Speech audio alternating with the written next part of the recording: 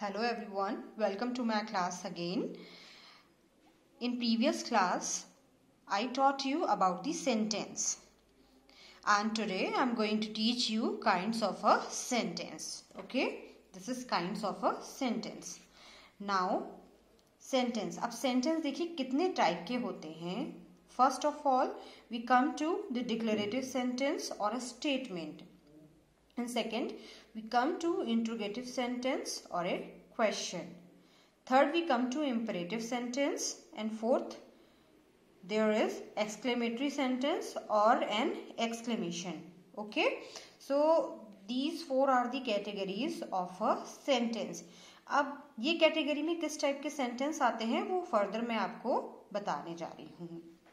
Okay, आपको पहले तो ये पता होना चाहिए कि सेंटेंस क्या होता है. मैंने आपको पिछले अपने वीडियोस में बताया है, लेकिन फिर भी मैं आपको एक बार दोबारा इनकी कैटेगरी से पहले बताना चाहूँगी. A sentence which has complete meaning. Okay, which has complete meaning, और I can say there is subject, verb and object.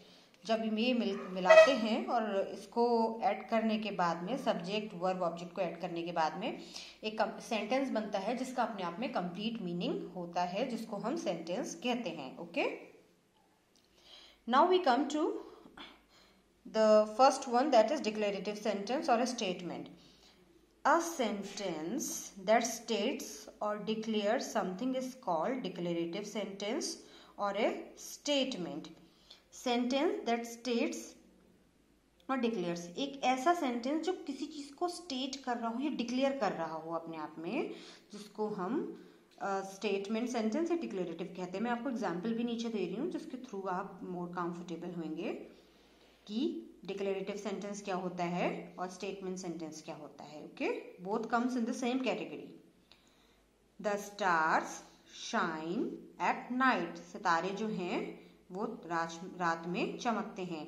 The girls were talking in the class. लड़कियां हैं वो क्लास में बात कर रही हैं. I complete my work. We talk a lot. मैं यहाँ पर दो एग्जाम्पल्स मैंने दे रखे हैं, बट मैं कुछ एग्जाम्पल आपको साथ में अपनी तरफ से ही बता रही हूँ, so that you will be more comfortable and you will be knowing more examples from my side. Okay, तो आपको ये क्लियर हो गया डिक्लेरेटिव सेंटेंस क्या होता है. ओके, जो डिक्लेयर करता है, कोई भी स्टेटमेंट को डिक्लेयर करता है या स्टेट करता है. Okay, now we come to the another one, that is an interrogative sentence और अ क्वेश्चन. इंट्रोगेटिव यानी कि जिसमें हम क्वेश्चन पूछते हैं या क्वेश्चन पूछा जाता है. A sentence that asks a question is called an interrogative sentence or a question. कोई ऐसा सेंटेंस जिसमें क्वेश्चन पूछा जा रहा होता है, क्या, कब, क्यों, कैसे, कहाँ, किसकी. Okay, like who, whose, what, when, where, how many, how much. Okay, so such type of words are used to prepare a sentence or this question.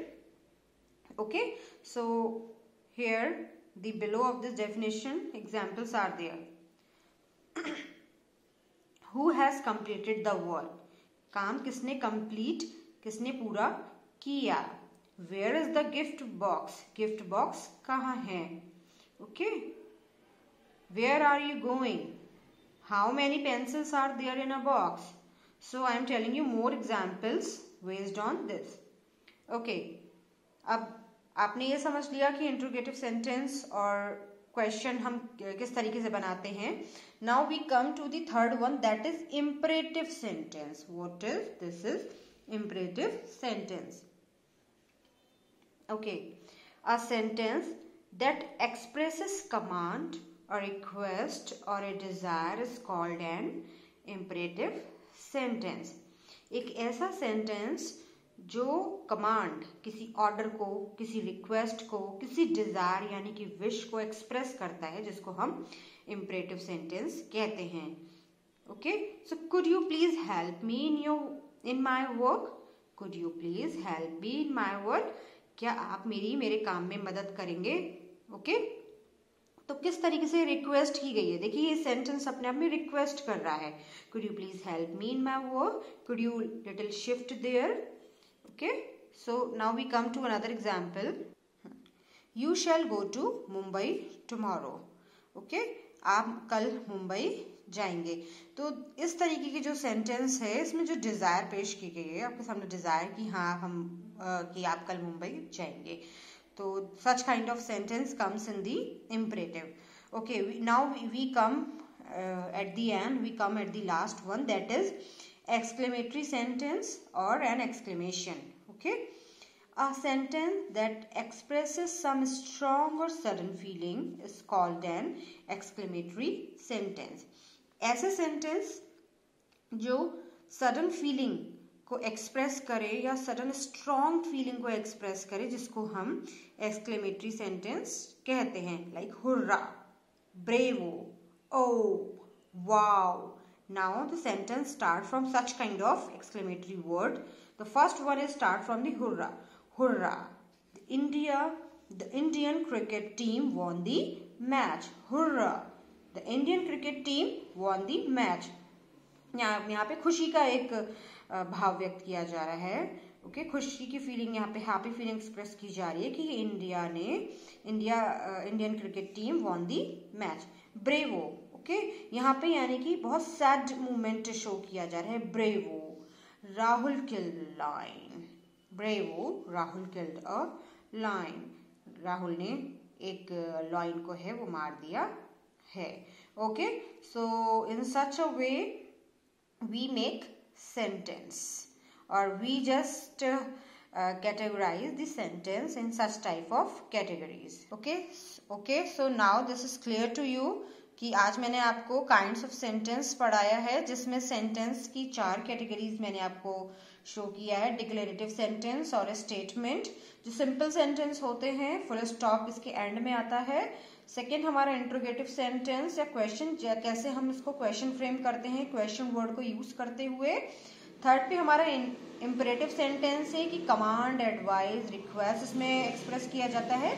And last हमारा एक्सक्लेमेटरी सेंटेंस या एक्सक्लेमेशन है, जिसमें हम sudden feeling या strong feeling को express करते हैं. Okay, now I am going to close my lecture and I expect that you must like my lecture, subscribe it and please share it. Thank you very much.